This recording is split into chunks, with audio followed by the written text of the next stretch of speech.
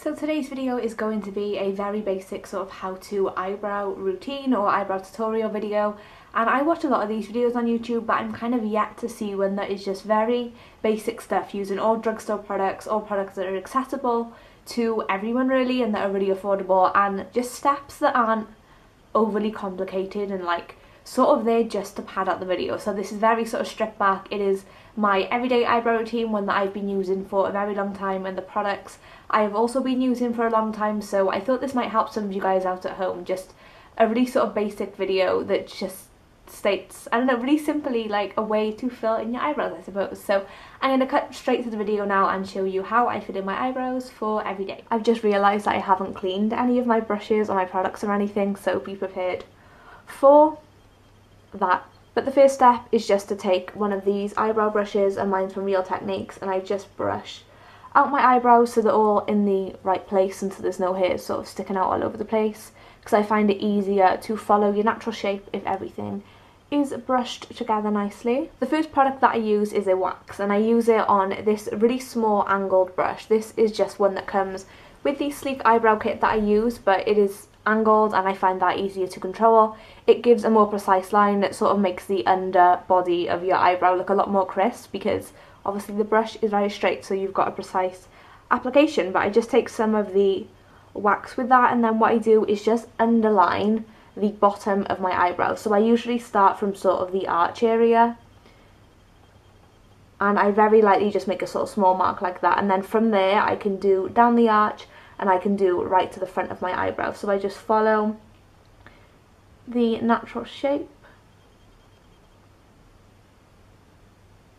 As it gets to more of the inside of my eyebrow, like the front of my eyebrow, I sort of feather it out a little bit, so it's not a really dramatic line, it just sort of gets lighter as it goes in towards the eyebrow.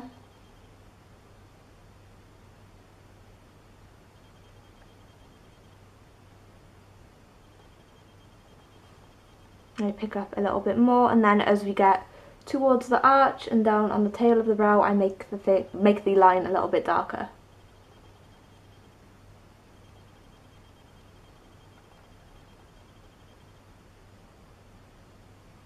And I usually end the tail with the end of my last eyebrow hair ends, but if your sort of eyebrows are a little bit shorter and not as sort of thick, then you can just extend the tail a little bit to the end of your eye. So where your sort of eye ends is where your eyebrow should end.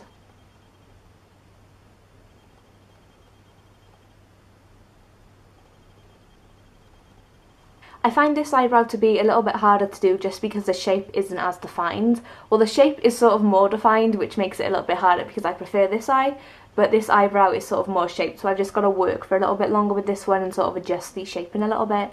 But it is just the same concept. The underside of your eyebrow should be the most defined as well, so rather than drawing in the top and the bottom, if you just draw in the bottom with sort of like a cream product or a wax product, it'll look more defined and crisp, and then the top you can sort of feather out a little bit more. So once I've got that, then I go straight in with a powder and fill them in. You can of course use an eyebrow pencil if you want, or you can use a powder or a cream or whatever filling in product you use, but personally I just find a powder to be quicker, not as sort of harsh as a pencil or something like that would be. It's a bit more natural, so I'm going to be using the Revlon matte eyeshadow in the shade Rich Sable, and this is a green based eyeshadow. So if you've got darker hair like I have, or if you've got more, I don't know, more darker hair I suppose, or even if you've got blonder hair, I would suggest going for a green based eyeshadow, one that's more of a taupey colour rather than a sort of reddy brown colour, just because it will look a lot more natural and suit your hair a little bit better. But if you've got more of like a red toned hair and you've got red hair or whatever, then I'd go for more of a sort of crimson colour or like more of a reddy based brown eyeshadow to fill in your eyebrows. So just do whatever, you know, suits your hair colour the best, I suppose. Using a angled eyeshadow brush for this. This isn't an eyebrow brush, it is just an eyeshadow brush, but again, it, you know, you can get more precision with the brush, so I just dip that in and then tap off the excess so I haven't like got a huge lump of powder that is going to just explode all over my eyebrows. And then again I start sort of towards the top of the arch and just very lightly sort of feather this out, working to the front of the eyebrow. As we get to the front here, instead of sort of going across like that, I angle my brush. So the brush is facing up and I just sort of brush this in towards the centre of my face. And for the arch, I just do the same thing. I try to focus this on the top of the arch so that becomes more defined.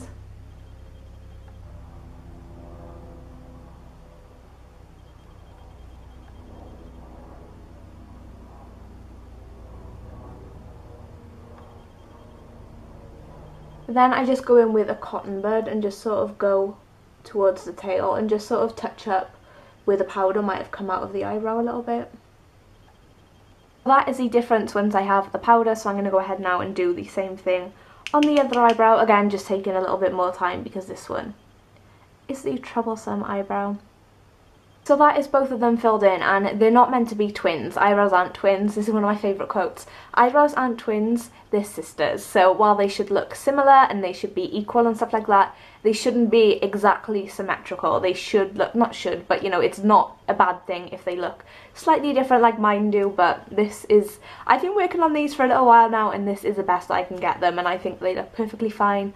I like them. I really like my eyebrows, so if you don't like them, then just do yours differently, but I like them. So the last step that I do is set it with a brow gel. Now this is optional, but it's one that I've been using for about 5 or 6 months now, and I know that I'm never going to stop using an eyebrow gel. It's just changed my life. So this is the Maybelline Brow Drama eye gel, and you can get a non-tinted one if you don't want to add more colour, but personally I like the way that it looks. Well, you know, it's a bit tinted, so I just run this very lightly over the eyebrows just to sort of set them in place throughout the day, and to make sure that, you know, my eyebrow hairs don't move around on my face as the day goes by. And when it gets to the front, I just sort of brush these hairs up very, very lightly, because I don't want like a huge blob of brow gel at the front of my eyebrow, but I still want them to sort of set in place, so I just brush them up ever so slightly.